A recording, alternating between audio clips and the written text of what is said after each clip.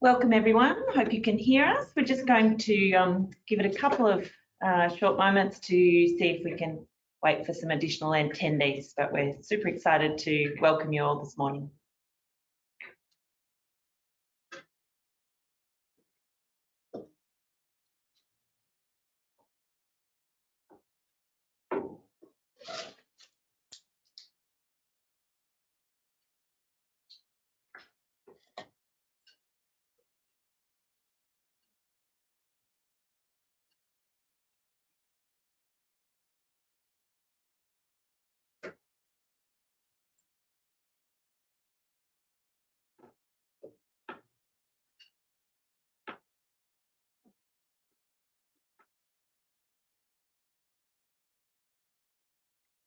Won't be much longer, we'll just wait a couple more moments.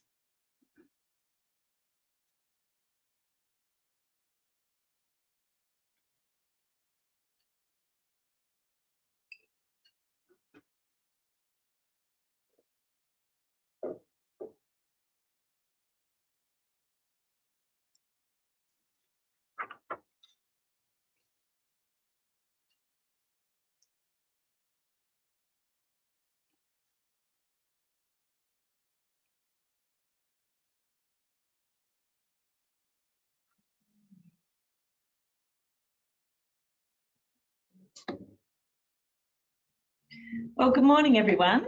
We think we'll make a start. Others will continue to join us, but we're delighted you've able to log on this morning to our Tasmanian webinar. My name is Annabelle Sweetman and I'm here with my delightful colleague, Natalie Ellis. We'll just introduce ourselves and then we will take you on a little tour of Tassie. So we just wanted to acknowledge that we understand you're all under some level of lockdown at the moment and we hope you're all travelling okay. Our thoughts are with you and hoping that as of Sunday the restrictions will start to ease again. So we feel very fortunate over here in Tassie that we're living pretty normal lives at the moment. So yeah, thinking of you all and thanks again for taking the time out this morning. So as I mentioned, my name's Annabelle. I'm the fortunate one that gets to look after the New Zealand market here for Tourism Tasmania. And together with Nat, we work on the training and education of our travel trade. So we are excited to start off with this webinar and hope to continue our comms with you as we continue our campaign, which I'll tell you about a little more during the course of the presentation. I've been with Tourism Tasmania 15 years now and I feel very fortunate to live in this beautiful state with my family and to work in this great organisation with people like Nat. Do you want to tell us a little bit about yourself, Nat? Yeah, thanks, Belle. Good morning, everyone. Thanks for joining us. Lovely to have you with us today. As Belle said, we're part of the Conversion and Global team, and my role is the Training and Events Coordinator for the team, working with the Aussie Specialist Program, and we have our own Tassie Specialist Program for the domestic trade, and also doing these webinars for our international groups as well. So it's great to be here today to tell you a bit about Tassie. I'm a born and bred Tasmanian, so I love to talk about Tassie. It's my favourite subject, so look forward to getting into it. But we'll just do a little bit of housekeeping today just before we start off. You will see there's a question box in there, so I've got our colleagues Debbie and Danielle online as well to help answer any questions for us today. So feel free to pop any questions in there. We will come to a Q&A at the end, but any problems that you have at all, just please use that box to do that. We'll email a copy of the presentation out to you post webinar so that you'll have a copy of that for you as well. And excitingly, we have 3 winter packs to give away, so stay on to the end so that you can find out a bit more about that. We'll be doing that as a lucky draw prize post webinar, but we'll tell you a bit more about that at the end. So we're going to turn our webcam off now so you can see our lovely presentation, and we'll begin. Thank you. Great. So we're excited to be in market for the first time, and we're going to just tell you a little bit about our Come Down for Air brand. So Nat, would you like to explain a little? Great, thanks, Belle. So just before Belle does go into what we've been doing in New Zealand, I just wanted to give you a bit of a background to what Come Down for Air and our brand tagline, what it is. So it's a subtle play on the phrase of come up for air, which we often use to describe like taking a break, taking a breath, or stepping away from a busy routine. Tasmania is a perfect location to break free, so we're inviting our visitors to come down for air. So we're super excited to be in the midst of our biggest brand awareness activity in New Zealand ever, and we're hoping that some of you will have seen some of these assets around Auckland in particular, but certainly across the country. So we're investing over $1 million in launching our Tasmanian brand, Come Down for Air, with a focus on driving awareness and demand in the first instance. We launched on 17th of January into a 2-month marketing activity, which is starting to slow down at the moment, but we will have always on activity and looking to do a second and third burst. So look out for our extended campaign activity. So we've had a strong Auckland focus in the first instance, but also featuring many regional areas across New Zealand. Our main aim is to appeal to the Kiwis with unique experiences that are distinct from New Zealand, but also from mainland Australia. So media and digital activations are leading consumers to a dedicated New Zealand microsite, which we'll send to you, but it's a great spot for Kiwis to be able to go and understand what more they can do in Tassie, which is what we found to be our biggest gap. So we're also planning to leverage Tourism Australia's planned activity, some of their current digital activity with NZME, New Zealand Herald, and there's a Tasmanian hub and supporting articles there as well, which seems to be tracking well. So we will continue to be in market long term, where this is not a flash in the pan appearance. So get used to seeing us, and we want to be your go-to for Tassie. Here are some more of our brand assets. So we're hoping that they'll resonate with some of our Kiwi friends, helping them understand what we have on offer, just trying to be a little quirky and appeal to the New Zealand sense of humour. So here are some of our takeover assets. Maybe you've seen them as you've driven through town or waited for a bus, maybe seen some TV ads or been to the cinema, or even wandered through a shopping plaza or picked up the newspaper. That one there you can see was on the New Zealand Herald. And we've been in the Britomart Towers, the Botany Town Centre, Mount Wellington, Queen Street, Ponsonbury Road, North Shore, Kingsland. So we've hopefully been prolific across Auckland in particular. Some of our content partnerships I just thought I'd mention with New Zealand Herald. We did a 12-page lift out, which did a lot on sort of offered people more of an in-depth insight into what they could do in Tassie, some of which we'll go through today. We also did a content partnership with Urban List, and there's some great articles in there with our ads, and we're super excited to be able to continue on with both those partnerships. So why Tasmania? What sets us apart? It's probably a question that many Kiwis are asking in considering Tasmania. So our research tells us that we're considered a new destination for many Kiwis, which is super exciting. Something different from the Gold Coast and cities of Sydney and Melbourne that they know so well. Many think we're very similar to New Zealand, just a smaller version, I should say. And we're flattered by this, but we like to think that we're same but different. We're both islands, we both inhabit friendly locals, we offer amazing food and wine, exceptional past and living historical experiences. We've got stunning, beautiful wilderness areas. We strongly believe that with many of the things that the Kiwis are looking for, both similar to their homeland and unique to Tassie. And Nat will talk us through some of these now. Great. Let's start off with our wildlife, because they definitely set us apart. Tasmania is home to lots of unique animals. In fact, some of Tasmanian wildlife exists nowhere else on Earth, which is one of the things we just love about our animals here. Most of you have probably heard of the endangered Tassie devil, but we also have platypus, wallabies, echidnas, wombats, spotted quolls, and amazing bird and sea life. We're very fortunate to be able to see them in their natural habitat. I was actually only looking over my back fence last weekend, and there was just an echidna wandering past, and lots of wallabies around my house as well. So always very fortunate to be able to see these in their natural habitat. And there's also a range of wildlife sanctuaries across the island that offer tours and close encounters. About 40% of the island is protected as national parks, reserves, and UNESCO World Heritage Areas, and remarkably, these wild places are easily accessible. You can hike the tallest sea cliffs in the Southern Hemisphere and breathe some of the purest air in the world. In World Heritage Wilderness, walk in the valleys where towering hill and pines have been growing for thousands of years, where rivers meet rare temperate rainforests and snow-peaked mountains, shadow button glass plains. And with our art and culture, Tasmania has a long tradition of creativity and an active community of artists, designers, makers and performers, often inspired by Tasmania's natural and political landscape. Some of you may have heard of MONA, which is the Museum of Old and New Art. Many say it's helped put Tasmania on the map. The provocative private museum near Hobart presents an alternate universe of ideas and expression. It's a must for any Tasmanian itinerary. And my favourite is to take the ferry up the River Derwent up to get the museum and visit it that way. There is a diverse range of galleries, museums and events across the island, something for everyone. We have an amazing calendar of events spread across the calendar year which draw crowds from across the globe, and one of my favourites, Dark Mofo, a celebration of art, food, winter and our Tasmanian culture. It's such a great way to sort of you know, have something to look forward to in winter, isn't it? Oh, You can definitely. go and meet your friends down by the water Yeah, and experience all the art and culture. Certainly a highlight on all Tasmanians on this list in the middle of winter, that's for sure. And then our history and heritage. While Tasmania, you can walk in the footsteps of Palawa, our Tasmanian Aboriginal, on a guided walk to immerse yourself in the culture, stories and practices passed down from hundreds of generations.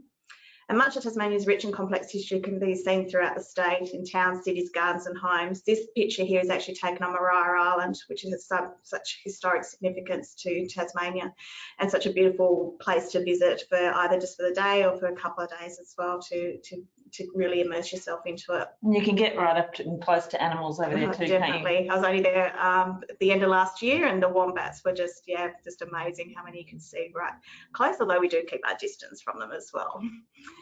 And 5 of Australia's 11 World Heritage convict sites are in Tasmania and more than 1,000 convict sites across the island. Port Arthur Historic Site is one of the most visited attractions and situated in the southeast of the islands.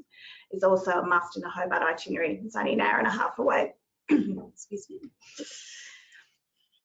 So, food and drink. We love to eat in Tasmania, and like New Zealand, Tasmania has amazing fresh produce. We're so lucky to be able to grow so much food in our region. We have farm gates and local markets, cellar doors, cafes and loads of restaurants. A growing collection of paddock to plate experiences, tasting trails, wine routes, cooking schools, gourmet walking tours allows travellers to forage, cook, taste and learn firsthand. And of course, we don't mind a drink either. Not just alcoholic, but we do have many cellar doors, whiskey trails, cider trails, gin trails, grape craft beer. The list goes on, and it's easily accessible as well from anywhere in the state. And accommodation. Tasmania offers a variety of accommodation from camping to glamping, B&Bs and chic boutique accommodation from 3-star to 5 premium star hotels. We've also got some new hotels coming online. We've got Movenpick, The Crown, Vibe and Verge and Launceston, to name a few. I'm also actually doing a Aussie Specialist webinar on the 18th of March for any Aussie specialists that are online. So we'll be delving more into the new accommodation offerings that we've got in the cities on that. So make sure you register. I'm actually going to check out the new Movenpick restaurant tonight, Nat. Oh, nice. And it's Italian influence, so yes. It'll be lovely. You have to tell me all about it. I will.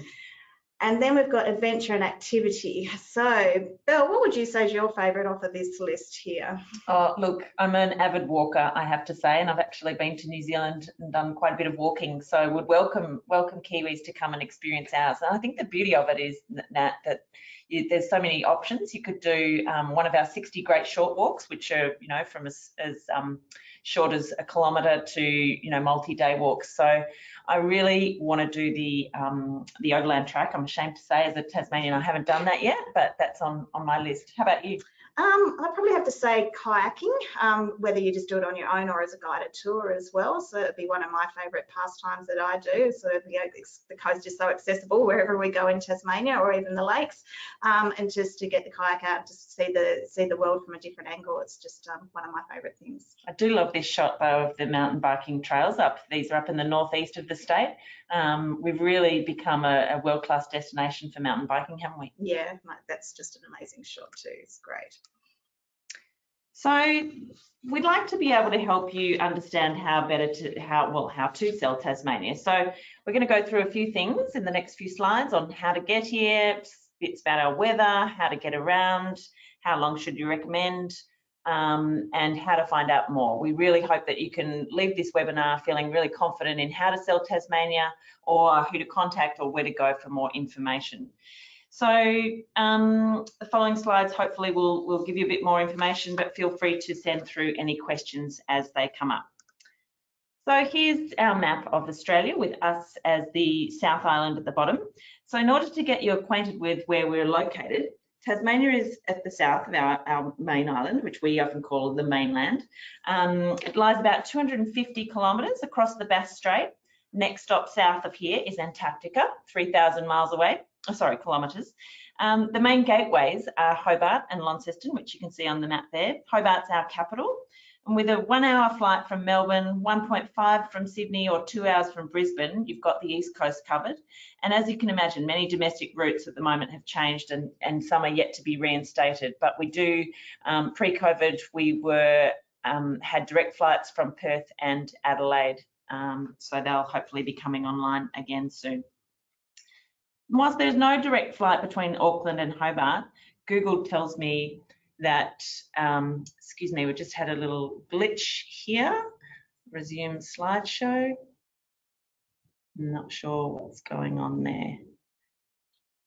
Sorry about that. Always got to expect a tech issue in a webinar. Yeah, just going back to the no direct flights as yet between Auckland and Hobart. You may have heard talk of that. We're hoping that, you know, there may be some news. There's certainly discussions going on between our government and yours and access partners. So we'll just wait and see on that. But Google tells me that it would take 3 hours and 36 minutes to get from Auckland to Hobart. So really, for 3.5 hours, you could even do a long weekend in Tassie. So to that point, we're hoping our campaign will prepare our market for direct flights between Tassie and New Zealand with airline negotiations, as I mentioned, and it will make it quicker and easier for New Zealanders to come direct to Tassie.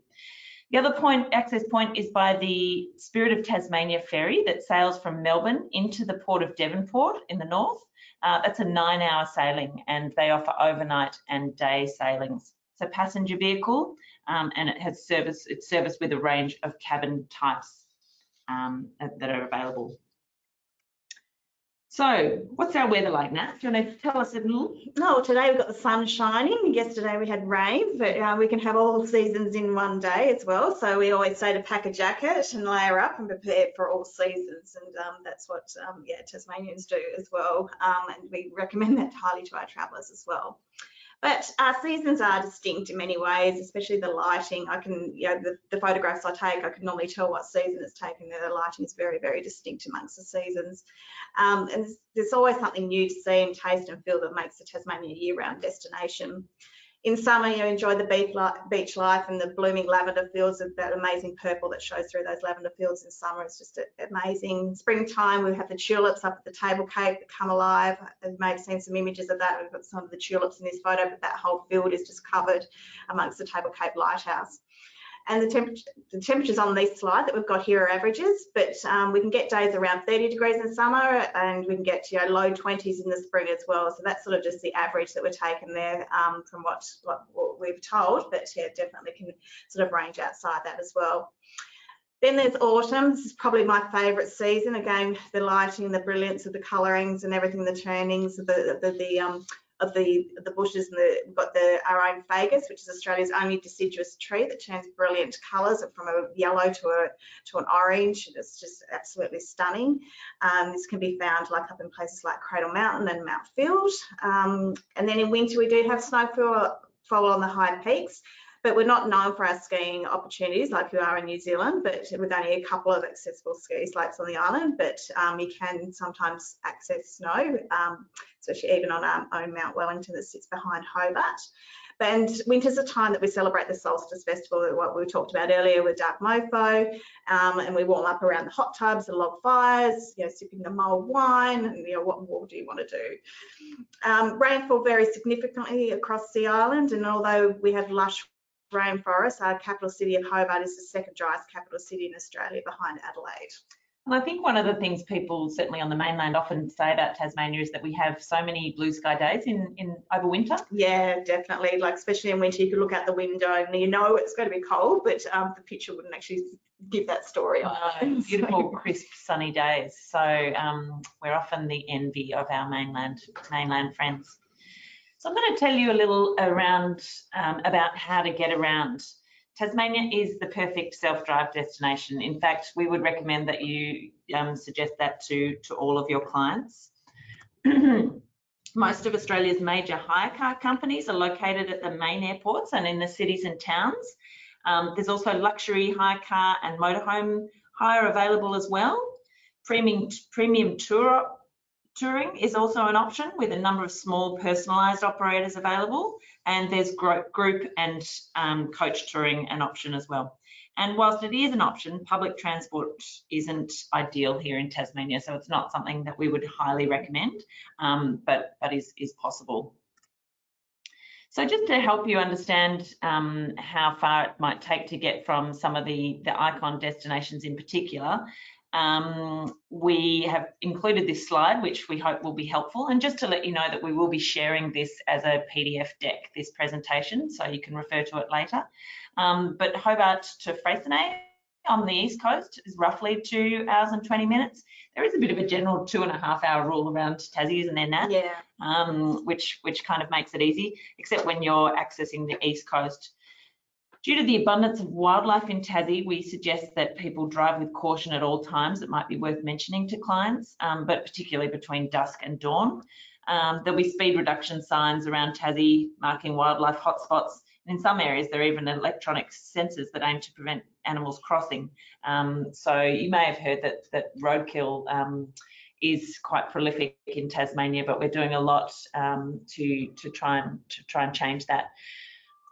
So talking about road tripping, it's one of the things that we really like to hang our hat on. We are such a great touring destination. In Tasmania, we class a detour as an adventure. And self-drive journeys on our compact island offer the freedom for travellers to find the things that they need, whether it's natural wonders or just inspiration, calm, maybe even some great fish and chips just around the corner. So there are also many things that people never expect. So that's the beauty of travelling around. Certainly one of my favourite things, Belle, is just jumping in that car and just seeing where the road takes you and what you can find along the way. Yeah, so yeah, it's so true, isn't it, Nat? Even having lived here all my life, and still finding new things along the way is great. Yeah, yeah. And we've actually launched a series of drive journeys. I've popped these into the presentation. And I guess my favourite, Nat, we were talking about this earlier, would have to be the Great Eastern Drive. It was one of our first journeys to be developed. And I just love it. Just getting out on that open road, being able to see the coast, heading up to Freycinet National Park, which is where I take my family camping every year.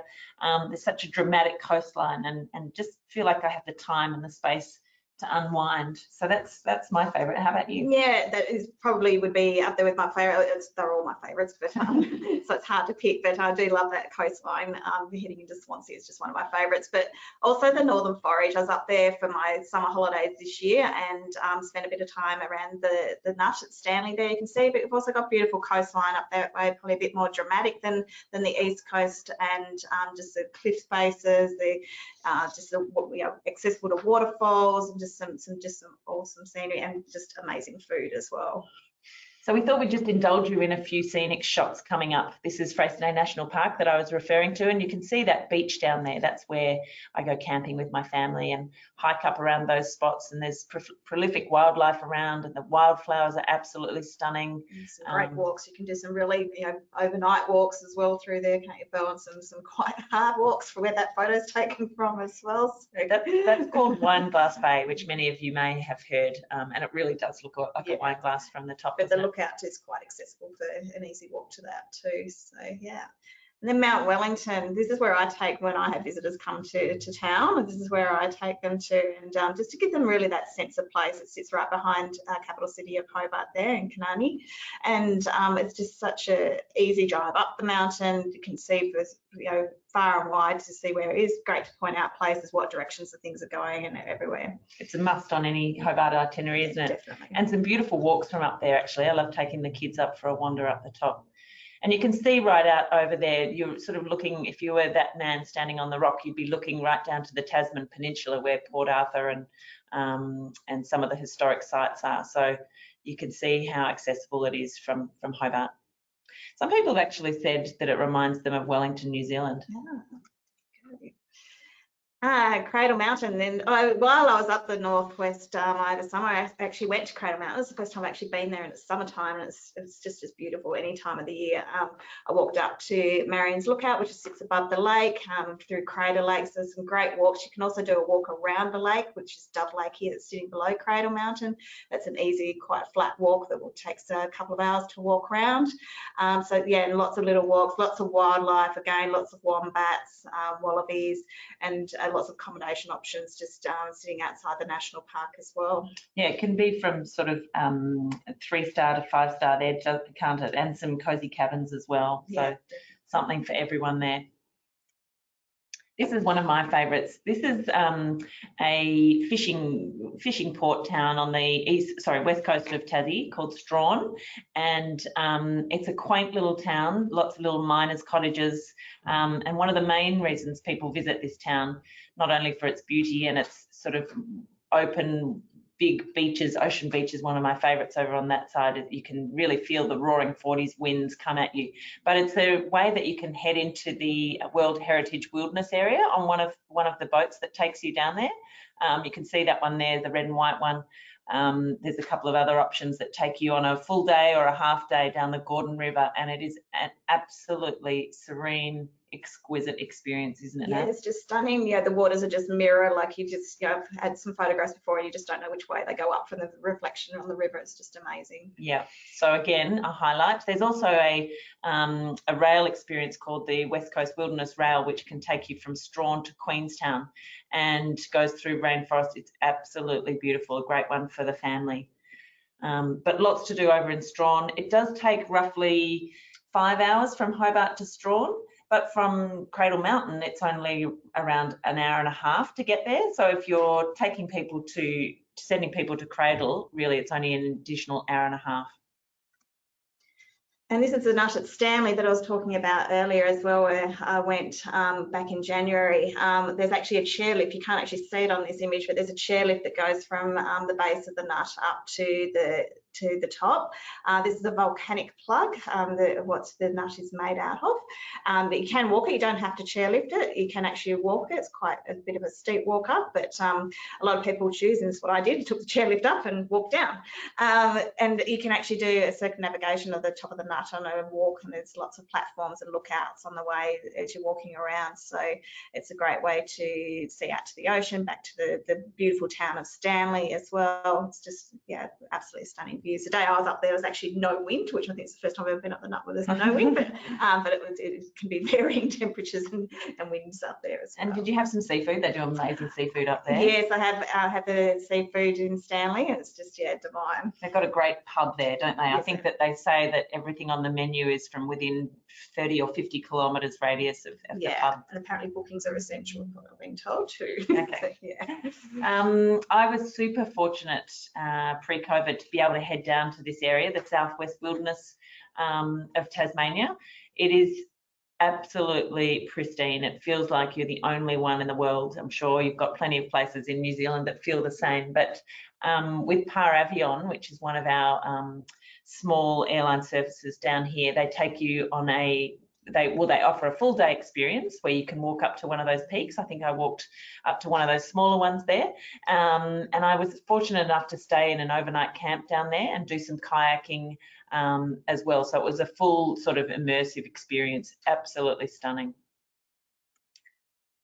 So that takes us to our wine routes. We couldn't do a presentation without including our wine routes, of which there are 4 main ones. And again, you know, as New Zealanders, we can imagine that, you know, many may think that it doesn't get much better than New Zealand. And I'm very partial to a New Zealand Sauvignon Blanc. But if you were to follow any one of these wine routes, you could taste cool climate wines at cellar doors, ranging from heritage stables to designer sheds. Tassie's particularly known for its Pinot and sparkling wines. However, there's also a range of other cool climates, including Riesling, Chardonnay, Sauvignon Blanc, Cab Sauv, and Pinot Gris. Each of these routes offers a range of wine styles, and Tasmanian wines can be found also in our bars, our restaurants, local grocers all over the state. So there's a fine drop to sample no matter where you are on the island. Yes, love a Pinot Gris. That's your wine of choice. My one to go with. Our Unordinary Adventures, we've developed a program which we decided to create once we did some research around passion travel and what visitors to Tasmania really like to pursue. And we found that we've come up with 4 of our world-class experiences: golf, fly fishing, walking and mountain biking. Some of you may know of Tourism Australia's Signature Experience program, and we feel that these 4 really complement that program. So whatever your passion, we feel Tasmania is the place to pursue it. Enthusiasts that come to Tassie for golf, any of these, fly fishing, walking, mountain biking, can experience their passion in a way like never before. So we're fortunate to have some of Australia's best golf courses, Barnbougle Dunes and Lost Farm, you might have heard of. Our fly fishing, especially up in the Midlands, is second to none, may appeal to the Kiwis. Walking we've talked about, and mountain biking as well. I hear there's a new mountain biking park being developed in Queenstown, Nat. Have you heard about that one? No, I haven't actually heard Yeah. So up in the northeast of the state, in Derby, there's also one a little further south called Medina, and now one being developed in Queenstown. So many options. Exciting. And yeah, big shout out and hello to our Aussie specialists that are online today. But those of you that may not know about the program or familiar with the program, this is Tourism Australia's global online training program, and it covers the 8 states and territories across Australia, providing travel sellers with around the globe with the knowledge and skills to best sell Australia. As I mentioned, I've got a webinar coming up through the Aussie Specialist Program on the 18th of March. So if you're not already an Aussie Specialist, jump online and do the program. Make sure you do the Tassie module, of course, and look forward to seeing you on the 18th of March. And also just to let you know a bit about the resources that we have available for you as well. As our travel trade and our own from Tourism Tasmania. So we have a dedicated trade website, which is www.tassietrade.com.au. We've recently just added a new section to this website that has new resources, tools on here. So you can jump on, bookmark the page, check back for regular updates where we put some product updates like hotel openings, things like that. You also find on there a publication of a travel professionals guide, which you also have put into the handouts for today along with the presentation, so you can download it from there, or you can download it directly from the website. And it's a great resource to have ready for any Tasmanian booking and inquiries that you get through, and help you plan your clients' holidays to Tasmania.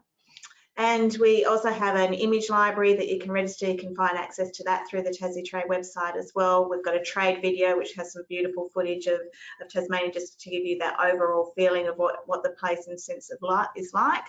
And as Belle mentioned earlier, we've got the dedicated New Zealand site for www.discovertasmania.com.au/NZ, which is a consumer-facing website that we've got as a call to action for our campaign.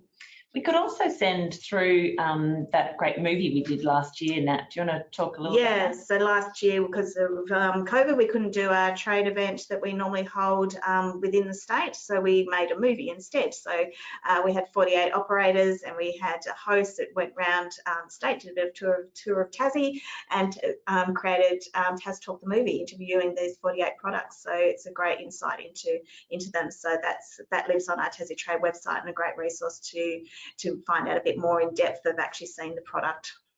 One night in lockdown, you could sit down with a glass of wine and watch the movie. It's roughly 90 minutes, so yeah. It'll just give you great insight into our products. And this is just an example of the itineraries that we have on Tassie Trade as well. So you can see we've got 3, 5, 7 and 14 days. These are just suggestions of how you could put an itinerary together. Also on the New Zealand site that we mentioned through Discover Tasmania, there's some suggested itineraries for consumers there. So just another way of building together a Tassie itinerary. And just so you have the resources of what to find out when anyone is coming to Tasmania, what up to date with the latest restrictions or what is in place and what you need to know in that front, we've got the www.coronavirus.tas.gov.au website. So, and there's a coming to Tasmania section for up to date information on any restrictions. There is different passes that you need to apply for to enter into the state, but it's best to visit this site and get what the latest information is at that time. point in time. Hopefully reciprocal borders won't be too far off, Nat, once we all can get things under control. Fingers crossed. Okay, so we mentioned at the beginning we have got 3 Tassie winter packs to give away. So we will be drawing names out of a hat, so like a lucky draw, to be able to win one of these 3 packs from anyone that's currently online. So we'll be randomly drawing these from those that are in attendance, and we'll be in contact with the lucky winners in the coming days and get your postal details and send these across. Great, Nat. So we'd love to invite questions now. We've talked a lot and maybe a bit too quickly, but we hope that that's given you some insights to how to sell Tassie and what's on offer here. I mean, we could have spent hours talking to you about our favourite places and what else to do around here. I feel like we didn't even mention our amazing whiskey and gin, or maybe you did, but you know, there's so much to explore and experience here in Tassie. And one of the things that I think is really worth mentioning is that the proximity makes it of anything. You can be up on the mountain one morning and then by an East Coast beach in the afternoon, sipping sparkling and eating fresh crayfish. So, you know, it's very accessible. Yeah, it's that proximity to everything. Like Bill said, the range of activities you could do in one day, or the lack of activities you want to do by yourself on a solo beach by yourself as well, is always a good way to spend the day as well. So we have had a couple of questions come through. For those of you who are happy to stay online, we'll just have a look at some of those.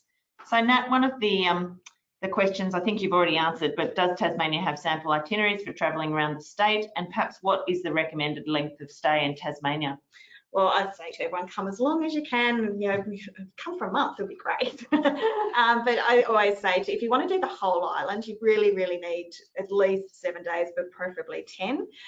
That's to do the whole island. Of course, you can break that down if you wanted to do different regions, and do like the East Coast or the West Coast, and break that down to you know, to a 7-day itinerary or a short stay as well, if that works. But yeah, definitely for a whole island, it's 10 days would recommendation be. And I guess if you wanted to add on to Melbourne's or Sydney or Brisbane stay, you know, 3 nights would be an easy add-on, flying into Hobart and potentially out of Launceston, or even just into and out of one of those major cities. So yeah, we've just had another question come in saying, are there some cool activities for kids to do? Any that spring to mind for you, Nat? One that I love is that our parks service is that they always quite often do stuff for kids, and mainly over the school holidays, but sometimes over the weekends and stuff as well. So they'll run things within the national parks and activities and things like that. So which we can always send out the details of the parks website, and where you can find that information. What about you, Bill? You've got the I do have younger kids. Yeah. So there's some great museums. There's an awesome one here in Hobart that has a great Antarctic exhibition exhibit that's really fantastic. We take our kids, I mean, we do a lot of outdoorsy stuff, but there are definitely lots of play spaces that you can go to. There's jumping, you know, trampoline places and so forth, as you find in most cities. But one of the ones we love to go to is up in the northeast called Hollybank, which is a great treetops adventure. There's also the Tahoon Airwalk, where you can walk in high up into the trees. There's some great mazes down here, Tasmania. Yeah. There's lots of fun things. The other day I took the kids to have pancakes on an old train. So yes, there's plenty for kids to do, and we can potentially add some information. Yeah, there's Hastings Caves as well. The kids love that, down fossicking around the caves, and yeah, it's just some, even Mona. You can take the kids through to Mona. Yeah, that's right. They love the ferry ride out there too. There's even the funny, on the ferry ride to Mona, they even have these fake sheep that you can sit on. I mean, everything about Mona is fun. There's another question that's come in here. Good spas that can cater for small groups in the cities. We certainly have some great spas attached to some of the accommodation and in Cradle Mountain, and in the cities, yes. I think I went recently to the Savoy Baths. That was really delightful, and in Dota Spa, that's a great one as well. Yeah. Launceston Baths, I believe. Yes. So yes, there are some there. A Google bit of Googling might help you with that one, but we'll see if we can add some information. A couple more here. Maybe couple of your top must-sees in Tasmania? Oh, it's must-sees. I think we've probably covered a lot of them, but yeah, definitely with the Cradle, Wineglass Bay, heading up the northwest and doing that coastline, heading out to Woolnorth, and we've got a place called Edge of the World, which is quite amazing too. So yeah, what about you, Belle? What would you add to the list? Gordon River Cruise. Definitely the Gordon River Cruise, and look, anywhere south of Hobart for a day trip, I think, is so beautiful. The Huon Valley, which really offers just so many delightful little eating experiences and stops where there's farms and a lot of little honesty boxes on the side of the road where you can go and buy some apples or fresh veggies or flowers. Yeah. There are a couple more questions, Nat. Should we just have a look at these? Where is fly fishing area and what accessibility from Hobart? So I would say the Midlands, or what we like to call as the heartlands of Tasmania. So, you know, as little as 2 hours from Hobart or from Launceston, around an area called the Great Lakes. And we've actually got some amazing fishing operators who we can also send you information on. But if you look up the Great Fishing Adventures of Australia, you can see 3 of our top opportunities, but there's certainly plenty of commissionable opportunities. There's one comment, as more a comment that came in that's saying that they came for 7 days. It definitely wasn't long enough, so then it sort of backs up that yeah, that 10 days sort of thing. But and also mentioning about the play, the ship that never was, it's Strawn. So that's another great asset to the Strawn itinerary as well. It's the longest running Australian play. So yeah, definitely a must do in Strawn. Really gives you an insight into the convict history of Tasmania too, doesn't it? Yeah, it does, and it's very interactive. So it's great. That's great for kids, definitely. And a question has come in around whether or not you need a New Zealand license for Tasmania, and apparently that's no, you don't. So as long as it's all in English, yes, you're fine to drive over English, here. Yeah, written license, that's fine. Yeah, and you can find more information around visas, any of that kind of utilities information on our New Zealand microsite as well. So hopefully that helps. General across the board rate for accommodation 30 to 40-year-olds. Look, it's a tough one. I'd probably say realistically in the 4 to 5 star range, we'd be looking at 220 to 400. Yeah, Australian a night. Yeah. But you know, we've been looking at rooms recently for 150 to 250, which are, you know, really nice rooms. How about some of the newer middle of the range? Do you know what the rates are? So Mauve Peak is part of the Accor group, and I know that they do have special rates for any Accor members as well. But I think that their lead-in rate was around that 200 sort of mark as well. But yeah, sort of pretty average across the board with that. That's great. And someone has asked, is it recommended to fly into Hobart and fly out of Launceston? Well, I mentioned before you could do that. Obviously, there'd have to be a drop-off rate if with your hire car, if you're picking up in one city and then delivering in the other. Look, I think if you were to fly into either of them, you could easily fill 3 days in the north or the south of the state.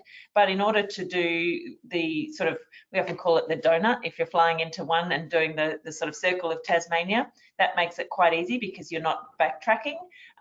So into and out of one of those major gateways would be fine. I think that's it for questions. So we do have an email address at trade@tourism.tas.gov.au, which will be on an email follow-up that will come out to you. So if there's anything that you think of post-webinar that you'd like to ask us, we're more than happy to answer those questions as they come in. Any that we have missed that might have come through that we haven't got to, we'll definitely get back to you as well. But yeah, happy to have any questions from you and keep this engagement going. Yeah, we're super grateful for you taking the time out this morning, and we hope that you've learned a thing or two about Tassie.